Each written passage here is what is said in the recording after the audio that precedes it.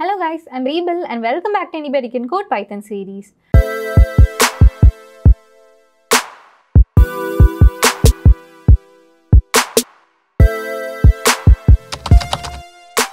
Today we'll be discussing about arrays in Python.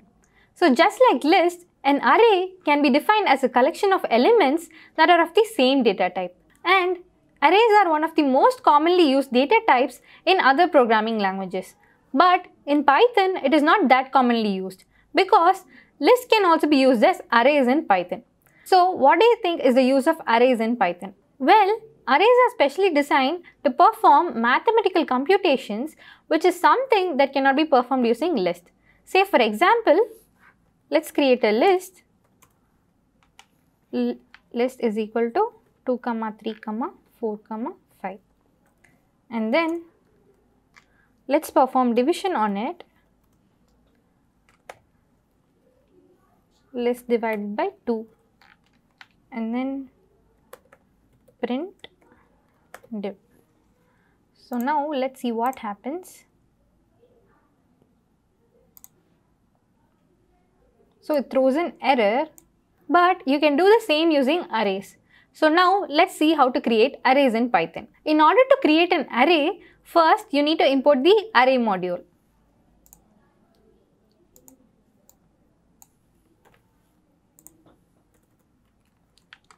From NumPy import array.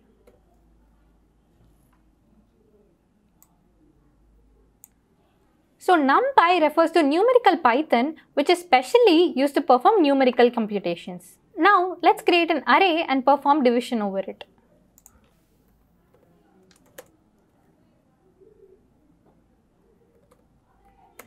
Array of 2, 3, 4, 5. Div is equal to array divided by 2 print div. So now let's run this and check. As you just saw, on using NumPy arrays, we were able to perform division on arrays. But to perform simple operations on arrays, you can simply use the array module. So now let me show you how to do it. From array import star. And now let's create an array called as nums equal to array of I, the elements of the array.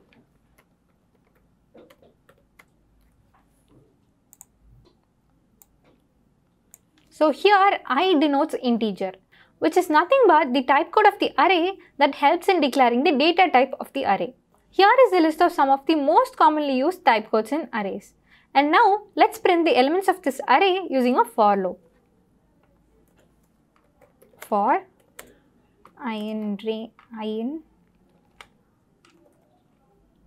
for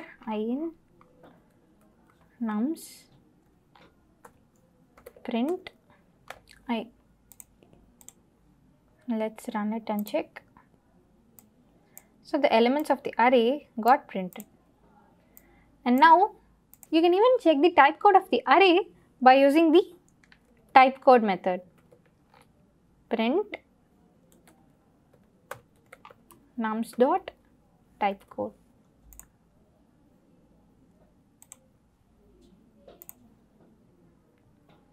So it written I, that is nothing but integer. And guys, you can even check the count of occurrence of a particular element in an array by using the count method. So here I'd like to check the count of occurrence of 1. So now print nums dot count of 1. So let's run this. So we got the count as 2 as there are 2 ones in this array. And now let's try to create a character array. So a character array can be created by using the type code u. So now let's see how to do it. Let me change this to vowels. Let me replace I with U, which is the type code of character. Let's print all the vowels.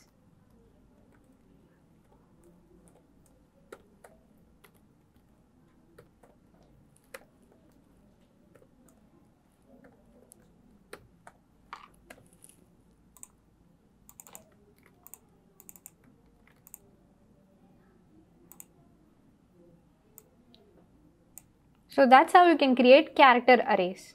Now let's see how to get an array of values from a user. Firstly, you have to declare an empty array.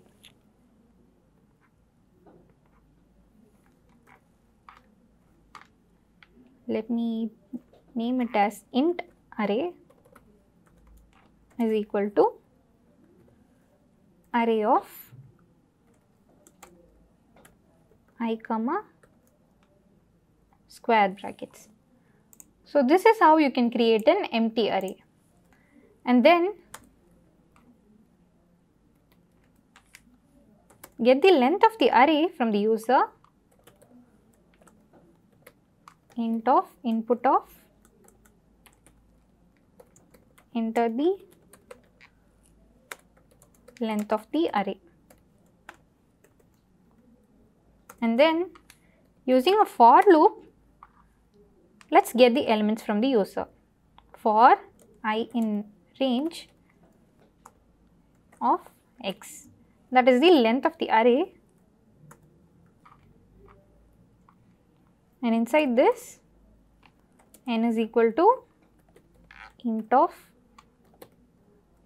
input of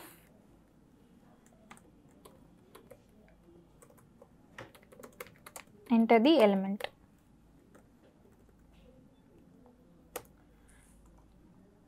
So now we've got the elements from the user, but it has not yet been inserted in the array.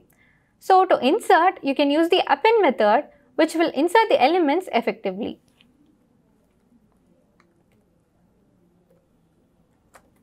Int array dot append of n. And then finally print int array. Now let's run this. Enter the length of the array. Let me give 5. Let's enter the values.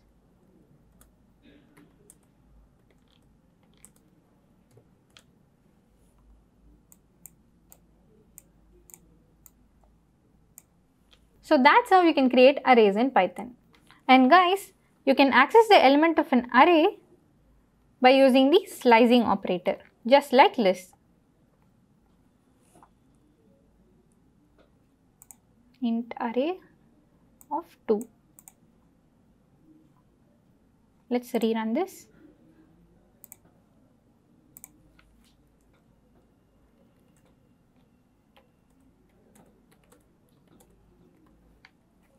Since we gave 2, it must return the third index value.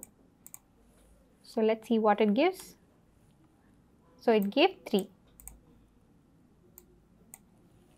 So just like how array slicing is similar to list slicing, in the same way you can also insert or remove elements from a list by using the same methods that we have used in list. Except that the sort method is not supported in arrays. And guys, searching is made very simple here. You can search for an element by simply using the index method. So let's see how to do it.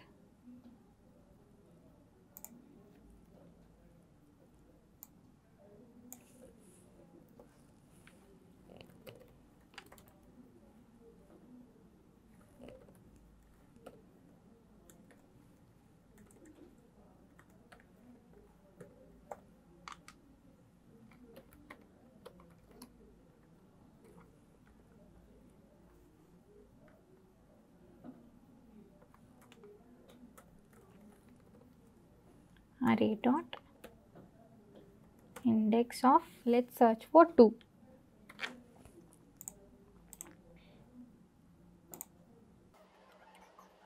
So this index method actually returns the first occurrence of the element given. Now let's write a program to find the largest number in an array. So for that, let's use this same array. And now let me create a function named largest and pass this array comma n. So n is nothing but the length of the array.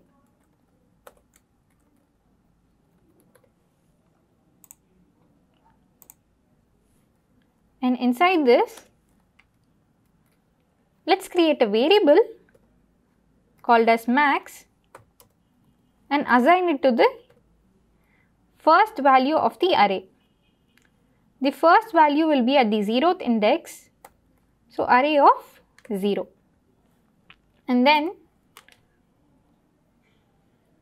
let's create a for loop for I in range, which runs from 1 to n, that is the length of the array, and inside which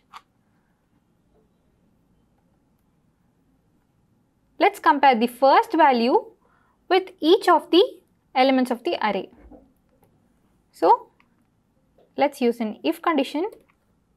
If array of I, which denotes all the elements of the array, if array of I is greater than max, then max is equal to array of I, and then return max. And finally, let's print the return value. Largest number in the array.